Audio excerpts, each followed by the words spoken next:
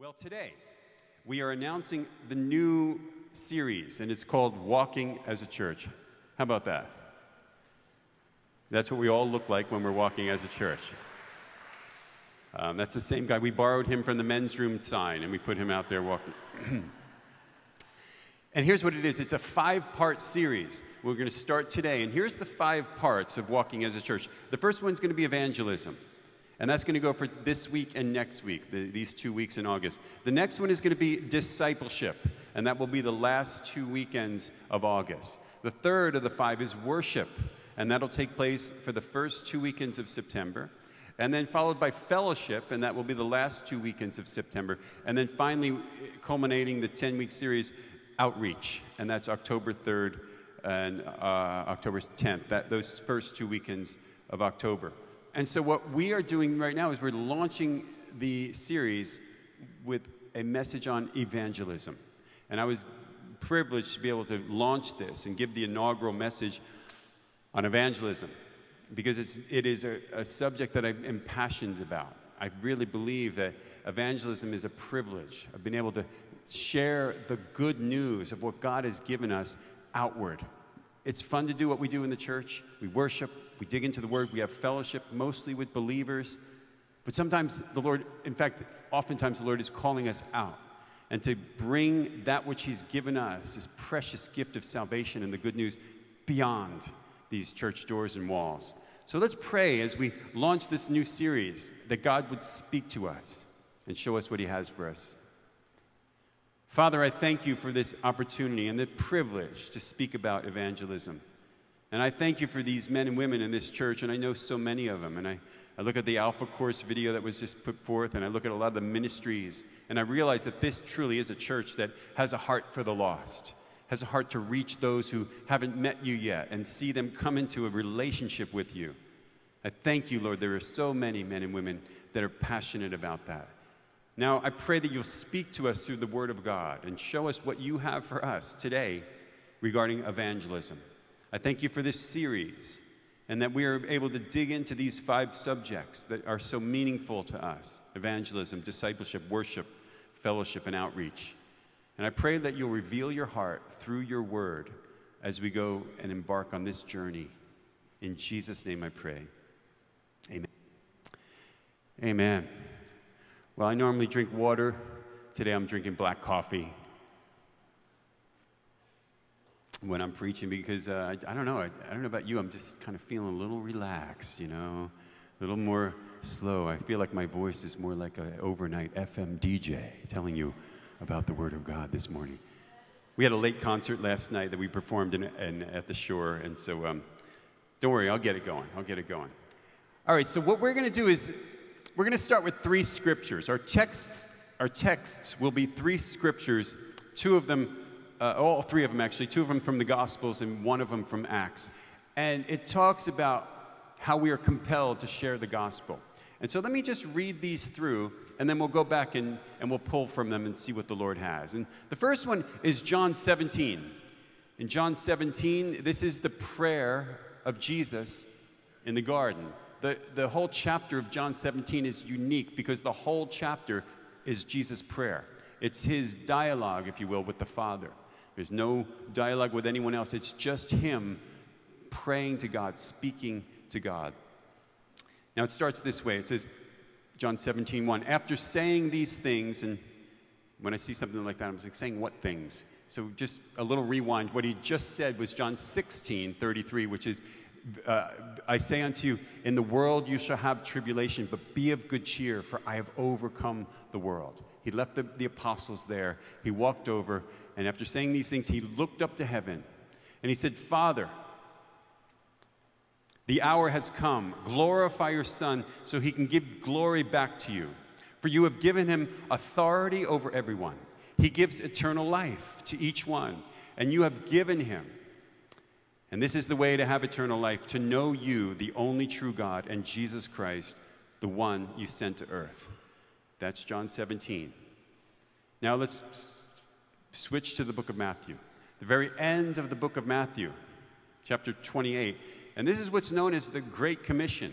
the last words that Jesus spoke to the apostles in this particular gospel. And he says this, Jesus came and told his disciples, I have been given what? All authority in heaven and on earth.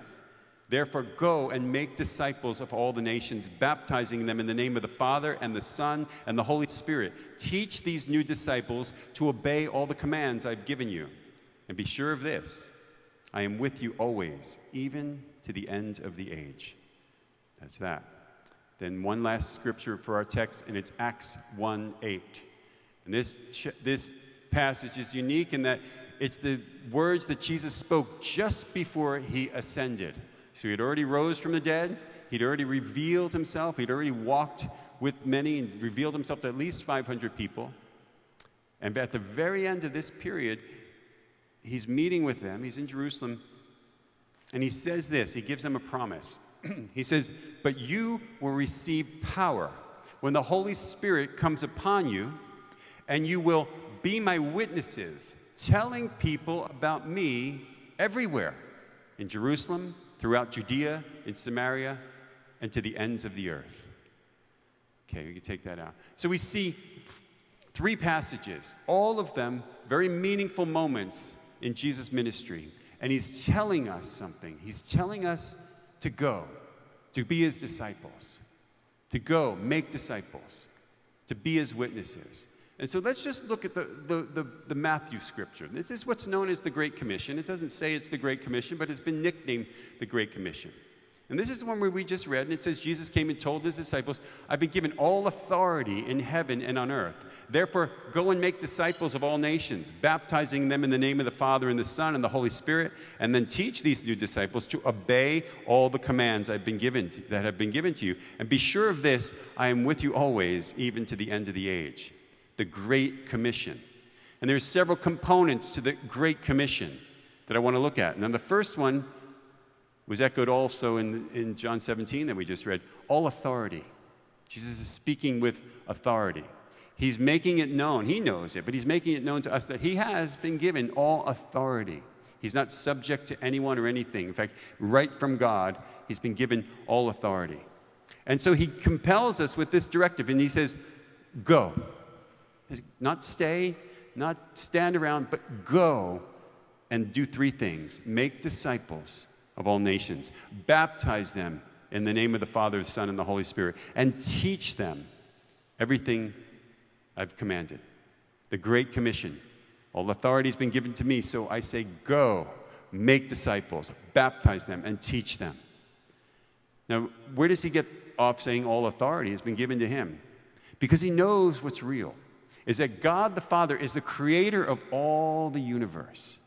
And he has an only begotten Son, and that is Jesus. And Jesus was sent to earth, and he revealed the Father to us. And John 1:1 says the Word was with God, and the Word was God. In John 10:10, he says, I and the Father are one. He doesn't have to be shy about that or bashful about that. It's not a pride trip. He has authority. He's been given all authority. And you know what? He gives it to us so that we, as his followers who are carrying his message, we walk in that same authority.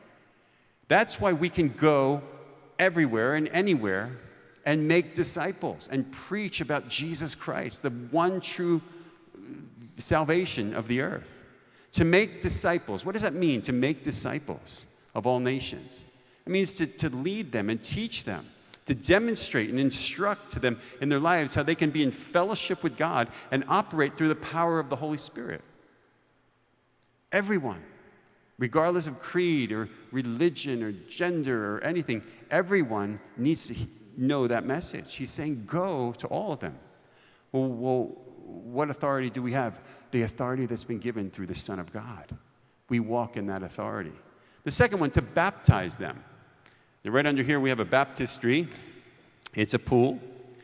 But this baptism is a symbolic, really, it's a demonstration of a public pronunciation or announcement of your faith. And so what he's saying is baptize them in the name of the Father, the Son, and the Holy Spirit. That's the Trinity was mentioned right there. And so you bring them to these converts to a place where they publicly, and through perhaps even the covenant of baptism, make a statement that they are under the lordship of Jesus Christ. And then the third one is to teach them everything I've commanded.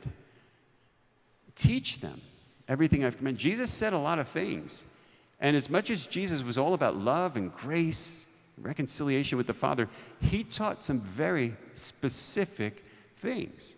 And he's asking us to take what he's taught and to teach these people, these new followers, these folks from every nation, as we are making disciples. What did he teach about? He taught about loving God. He taught extensively about loving one another, about the kingdom of God, about the fulfillment of the law. He taught about marriage. He taught about servanthood. He taught about ministry to the poor. He taught about many, many things. In fact, the end of the book of John says the world couldn't even contain everything he taught. But the teachings of Jesus, the teachings of the gospel, are relevant to every person everywhere, because all authority was given to him. And so that's the Great Commission. If you feel that you don't want to impose your beliefs on people that don't necessarily agree with you, well, you're not fulfilling the Great Commission. All authority has been given to Jesus, given to you, to go everywhere and make disciples. Now let's look at the Acts scripture that we spoke about. This is Acts 1:8.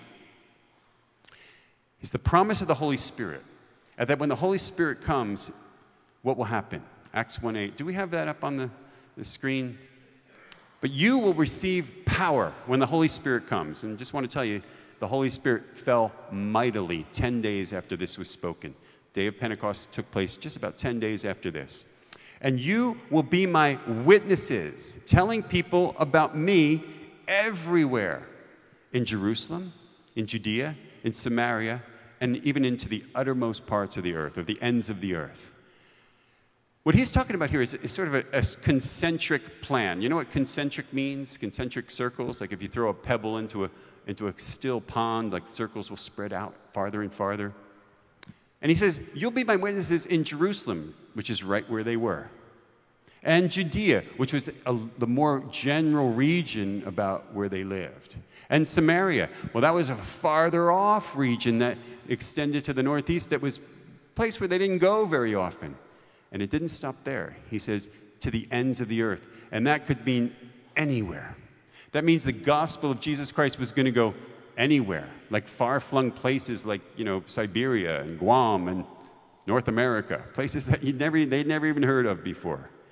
And what does it say about this? It says you're to be my witnesses in these places. So to be your witness, what does that mean for us? To be his witness in Jerusalem. What's your Jerusalem? Our Jerusalem here is Somerset County, or maybe Central Jersey. Maybe it's your hometown. Our Judea is a little bit farther out. Maybe it's New Jersey or the Northeast. Our Samaria might be all of North America. And then the uttermost parts, wow, that might be Liberia or India or somewhere we've never even been before. And so the gospel goes out from the place where it began. Your Jerusalem may be your hometown or even your home that you live in, your family. But being a witness, what is it to be a witness? Being a witness, I'll tell you what it is. It's simply telling what you believe to be true. How many of you have ever had to stand on a jury stand and be a witness for anything? A few of you have. And so you know what your role was in that situation. Your role was to walk up, place your hand on the Bible, and swear to tell the truth, the whole truth, and nothing but the truth, and then just say what you believe you saw. You were a witness, what you believe to be true. And that's it. That's what we're to do with the gospel of Jesus Christ. What has the Lord done in your life? Just say it. There you go. You've been a witness. Now, you don't have to be an expert witness. Not everybody's a theologian. Not everybody's, educated in all of apologetics and every part of theology. You just have to tell what you believe to be true. If you were called upon to be a witness that you've witnessed a traffic accident, perhaps there was a guy in a red sweatshirt crossing the road and a blue pickup truck ran him down. And you were called on a witness stand. You were there. What did you see? I swear to tell the truth, the whole truth, and nothing but the truth. I saw a guy in a red sweatshirt crossing the road and a blue pickup truck ran him down. You've done your job. You don't have to tell about the extent of the medical injuries. You don't have to tell about the trajectory of the fall and what impact the cranium had upon the concrete. You don't have to tell about the vehicle make, model. All you need to do is tell what you believe to be true. And if you can do that, tell what you believe to be true of Jesus in your life, you could be a witness in Jerusalem, Judea, Samaria, and whatever uttermost parts the Lord sends you in. You know, with advertisers, they know this because you see advertising in commercials, they usually pick a simple housewife to do a laundry ad. You know, like a housewife, she tries a new detergent. I tried the new detergent, and it makes my whites brighter than they've ever been before. And so you're watching that, and you're thinking, housewife, you think, I'll give that one a try. Now, they could have the chemist come out. You know, they could have like a chemist walk out and with his lab coat and say, well, here's what we have here, this new chemical compound with a neutralizing agent, and we have, you know, the ions in the molecular detergent that makes this process take, and explain chemically what is taking place, right? You can ask Bob Hefner about that. And is that going to sell products? No. The general market just wants to hear the housewife say, I tried the new detergent, and it just makes my whites brighter than they've ever been before. But seriously, you don't have to be an expert theologian to tell someone about Jesus. All you have to say is, dude, my life was messed up. I gave my life to Jesus. He filled me with joy. He filled me with hope. He filled me with the Holy Spirit. And I have a relationship with God. I worship him. I hear his word. I'm living out my life, and I see fruit of it in my life, my family. That's all I can tell you. One guy, they asked, he came in contact with Jesus. Jesus healed him and said, what did Jesus actually do? What did he do to you? I don't know. All I know is that I once was blind, and now I can see. That's about it. And you could say that. That's being a witness. Now, we move on. There's a scripture I didn't read, but I'm about to. And this is Mark 16:15. Do we have Mark 16:15 up here? Mark 16:15 says, and then he told them, go into all the world and preach the good news to everyone.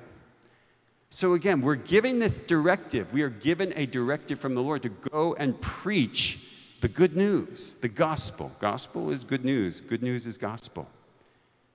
We're preaching. And the commandments that we heard so far, the first one was to make disciples. The second one we heard was to be my witnesses. But this one is to preach the gospel. But you could say, I'm not a preacher. It doesn't matter. All it is declaring the good news, telling the good news. Just like that lady was preaching about the detergent, you could preach about Jesus. Now, there's a saying that's actually mistakenly attributed to St. Francis of Assisi that says, preach the gospel at all times and only when necessary use words. And this is not a biblical statement. The Bible doesn't say that. In fact, you see here, the Bible seems to say the opposite. Now, I understand the intent of the statement, and I agree that our life should be a message. Our deeds should show what our mouth is speaking about. Our actions should speak louder than words. But you cannot hide under that mistaken quote that says, I don't need to preach the gospel, I just live a good life and they see it. What is Jesus telling us? To go, tell the world, preach the good news to everyone. It's incumbent upon all of us to speak and teach and preach the gospel. It's what God has asked us to do. In fact, the King James Version actually says this. We don't have it, but it says, go into all the world and preach the gospel to every creature. And I could see why they changed it in the new translations, because if you're preaching the gospel to every creature, does that mean like, you know, your dog and your cat and like bears in the woods and things like that? This doesn't necessarily mean to go and preach the gospel to your pets. You might want to practice on your dog, you know, let them listen. They'll turn cockeyed and listen. One ear goes up. But you can practice preaching the gospel. But I don't believe that animals are able to receive salvation through the gospel of Jesus Christ. Sometimes you wish that they would. Reminds you of the joke of the camper in the woods. Guy's camping in the woods. He's in his tent at night. Christian man, a little time out for the Lord. And all of a sudden, in the middle of the night, a bear rips open his tent and is staring straight at him, a big grizzly bear. And he looks at the bear and he's praying, oh God, please God, let this bear be a Christian bear. And the bear is growling, and immediately the bear stops, gets on its knees and says, Lord, I thank you for the food I'm about to receive. A Christian bear.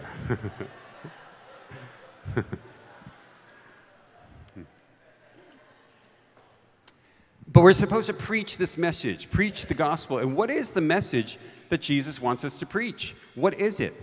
Now, we know the message of the gospel. John 3:16, probably the first verse that you've memorized, and that is, for God so loved the world that he gave his only Son, so that whoever believes in him will not perish, but have eternal life. And so this is a great component to your message as you're formulating your message that you're going to preach to your friend, to your neighbor, to your brother, to the stranger in the world. But let's go back to what we read from John 17. Remember that prayer that Jesus had with the Father, and he was praying these things, and he started out, and he said, after saying all these things, Jesus looked up into the heavens and said, Father, the hour has come. Glorify your Son so he can give glory back to you. For you've been given him authority over everyone. He gives eternal life to each one you've been given. And this is the way to have eternal life. How? To know you, the only true God, and Jesus Christ, whom you've sent to the earth. This is eternal life. This is Jesus' utmost desire for us, for you, for me, but not just for you and for me, for your neighbor, for the stranger on the street, for that poor kid in a village halfway around the world, is that they would know God, the one true God, and Jesus Christ, who was sent.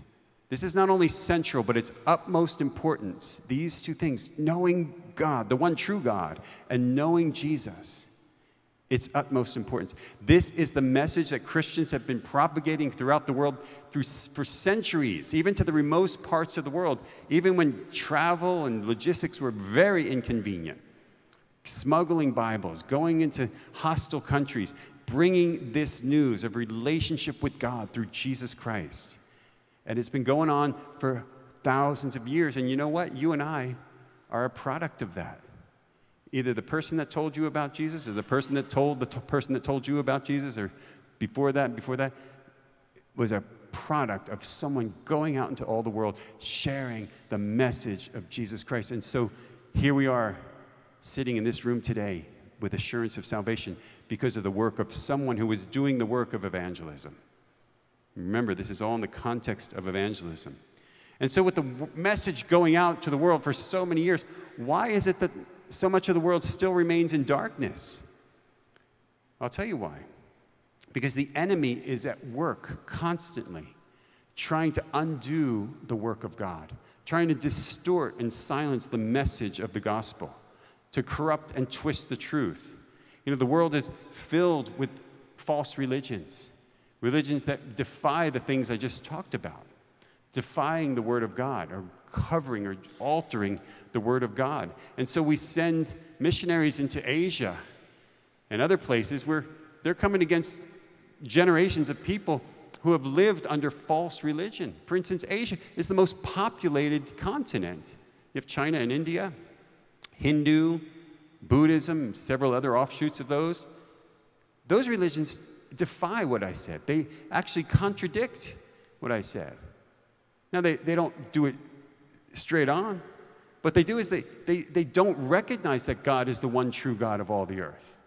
They don't recognize that Jesus' life meant anything to you or to me. And so they continue to teach the people for generations that they can ignore that. So we come against that with the truth of the gospel. How about the Far East, the Near East, the Middle East with Islam? Islam is a little different. It's a newer religion. At least Hindu and Buddhism are almost as old as Judaism, perhaps Hindu even older. Islam was created as a cult 600 years after Jesus was here on the earth. 600 years later. It started as a cult, but it spread in the Dark Ages by force. And what they teach is that Jesus is not the Son of God. He was not even crucified, that he's not the Messiah, that the Bible's mostly untrue. And this is propagated mostly by force. And that's what we come against as we preach the gospel to Muslims. And so, you know, and we are in a time where we see a lot of Islam and Muslim activity on the news, and radical Muslims doing all kinds of of evil. But you know what? Even if they were going around and feeding the poor and handing out flowers, the doctrine of Islam is in direct opposition to the truth of God. And so therefore, it's a problem. Therefore, we need to pray and see them coming out of darkness into the marvelous light. How about atheism? Atheism seems to be subtly being spread. Atheism, to believe that there is no God. Only science can prove what's true and what's not true. And it's a presumed widespread belief that we face. Why do I say presumed? Because you walk into a college campus, a particularly science class, or you just turn on the news, and the assumption there is that the audience doesn't believe in God. That's the assumption. So they speak in other terms, disregarding anything about God. That's usually the way things go. However, most of the world believes in a God, some form of God. In fact, the percentage of people on the earth that don't believe in God is a very small percentage. The percentage of people that actually call themselves atheists in the United States is about 2%. So most people believe in God, but atheism is this propagated, presumed belief that, there is no God. And then you have others, just unbelief. At least in Judaism, they believe everything we believe about God. They just have yet to receive Jesus as a Messiah. And that's another thing we come into. And I do a lot of Jewish evangelism, explaining through Scripture how Jesus is a Messiah. Paul says this in Romans when he's talking about these other beliefs that they're facing as they're spreading the gospel in the first century. In Romans 1, let's read this. He says, "But God shows his anger from heaven against all sinful, wicked people who suppress the truth by their wickedness." Let me just pause right there. It's not just that they don't have their doctrine, but they force their followers, their children, their generations to not believe in the truth of God. But let's go on. Verse 19 says this, "They know the truth of God because he's made it obvious to them. For ever since the world was created, people have seen the earth and the sky. Through everything God made, they can clearly see his invisible qualities, his eternal power, his divine nature, so they have no excuse for not knowing God.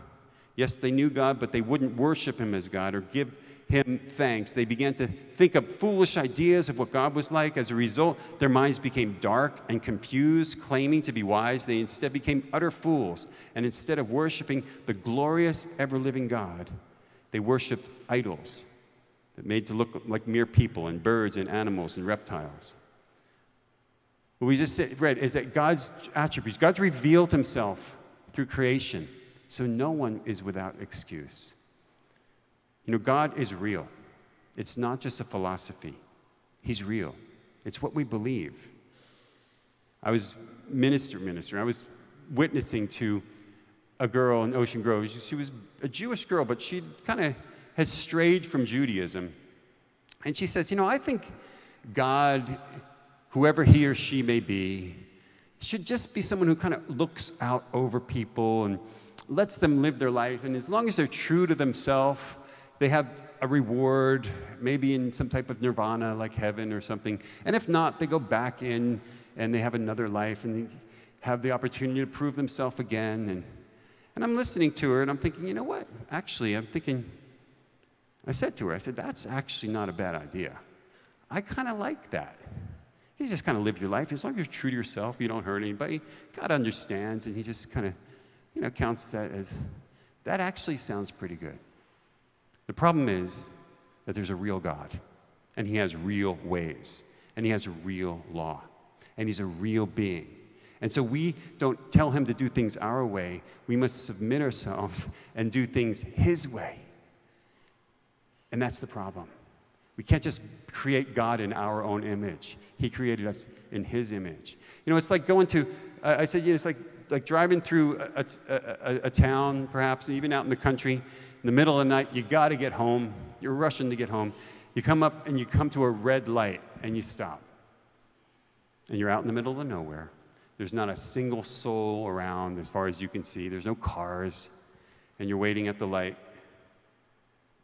And the light's taking forever. And now you're thinking it's broken, There's nobody around. And so you just look around. I said, you know what? I'm just going to go right through. I think you should just be able to go right through the red light if nobody's around. That should be really the law. So you go through the red light, and about a half a mile up the road, woo! Police officer gets out of his car. It says, license registration. You just ran a red light. I know, officer, but, you know, I was waiting there a long time. There's nobody around. I don't even know where you came from. And I just think it should be that if you are out there by yourself and there's nobody around, you could safely go through. After coming to a complete stop, you should just be able to go. And he might say, you know what? That's not a bad idea. I actually agree with that. I think you probably should be able to do it the way you said. However, there are traffic laws, and you are getting a ticket for running a red light, period. End of story. And honestly, guys, that's how it is. God has his laws. God has his ways. We have to submit to that. We can't make it up as we go along. We have to submit to it. But the truth is it's eternal life. Jesus says this is eternal life, knowing God and Jesus Christ, whom he has sent. And that is actually the good news that the world needs to hear from us, that there is a way of reconciliation with the Father. It's what we do in our mission trips. You might think our mission trips are all about, you know, bringing food, helping people find water, shelter. That's a part of it. But we wouldn't do it at all if we couldn't do it with the gospel in our hand. I went to Haiti, my first trip in Haiti. I get to Haiti, it was a terrible experience. I get down there, I was overcome by the poverty. I was alone, I was meeting a team. I couldn't believe how much poverty there was. People with injuries that are never healed, twisted legs because they couldn't get their broken arm reset, or legs reset. The bugs, the smell, the squalor, with no relief. It's not like some mission trips I've been on. You go to the poor section, you minister, you go back to your hotel at night and talk about how bad it is down in that section. Haiti, the whole country's like that. I remember sifting rice. Our job was, one afternoon, was to sift a 50-pound bag of rice. What does that mean? You take a rice out of the bag, you're sifting it for mealy bugs. You pour the rice in, the mealy bugs fall out somewhere else. We're doing this for hours. I'm like, there's still a lot of mealy bugs in here. And finally, the missionary comes over, he goes, looks at our pot of rice, oh, that's fine. I said, there's still a lot of mealy bugs in there. That's fine. That's about as much as we eat. Eating bugs, sleeping on the ground with bugs crawling. Why are we doing this? Why didn't I just take my plane ticket, the money I would have spent, and just send money so that they could have clean rice and clean water? Because we are to preach the gospel. To preach the gospel, that's what they need. And I remember sharing the gospel to these young Haitian kids, these poor Haitian kids, and telling them that yeah, we're giving you sandwiches, we're giving you some batteries, but we're also going to tell you how you can receive Jesus Christ so that you live your life. And when you die, Jesus says that you can go where I am. And in my Father's house, John 14, there are many mansions. And where I go, I prepare a place for you so that when you die, you go to heaven in paradise with Jesus. And you know what they did? They got excited. More excited about the toys and the batteries. They got excited. They would sing this song called, we would sing it to them, called Come and Go With Me to My Father's House. Est-ce que vous voulez aller like a papa moué, gaie joie, joie, joie. Come and go with me to my Father's house where there's joy, joy, joy. They'd sing it at the top of their lungs. That's what they needed. Yeah, they needed the food. Yeah, they needed the help. But more than anything else, they needed the hope of salvation. You know, the world will pat you on the back for ministry to the poor. Not so much for the ministry of the gospel, but that is the most important element of our ministries, whether it's, you know, feeding the poor or bringing justice to the unjust situations, helping the needy, Urban Impact, Orphan Care, Po River, all these fantastic ministries are fantastic because not only do they meet some type of need, but they bring the truth of eternal life to the people that need it most. And let me tell you, they need it. They need it most. God is a God that loves his people, loves all creation, and wants them to come into relationship with them. Relationship. 2 Corinthians 5:17 says this. This is the scripture that comes after, if any man be in Christ, he's a new creation. Behold, all things pass away, become new. And then it says this. This means that anyone who belongs to Christ has become a new person. The old life is gone, a new life has begun. And all this is a gift from God, who brought us back to himself through Christ, and God has given us this task of reconciling people to him. That's what evangelism is, reconciling people to the Father. The New King James says, all things are of God, who has reconciled us to himself through Jesus Christ and given us the ministry of reconciliation. You and I are given a ministry to reconcile the lost to the Father. He wants them. He wants relationship with them. How is he going to get it? Through you talking to your neighbor, through you preaching the gospel, through you being his witness. 1 Peter 3:15 says, but in your hearts revere Christ as Lord. And if someone asks about your Christian hope, always be ready to explain it. Are you ready to explain your hope to those that need it most? The world desperately needs hope. Desperately needs hope. It's a hopeless world. And 1 Peter 3:15, always be ready to give an account for the hope that you've been given. God's given you a great gift. Someone preached to you. He's given you that hope. And we see a lot of people that are hopeless. It's sad to say, but a few weeks ago, a young girl here who came hopeless because her boyfriend had committed suicide. She was so hopeless, so distraught, emotionally sick. We tried to pray for her, counsel her a little bit. She committed suicide that same week. You know, I have a friend, not a close friend, a guy I graduated high school with, lived in the same town, graduated the same high school, same age as me, has 2 kids just like me.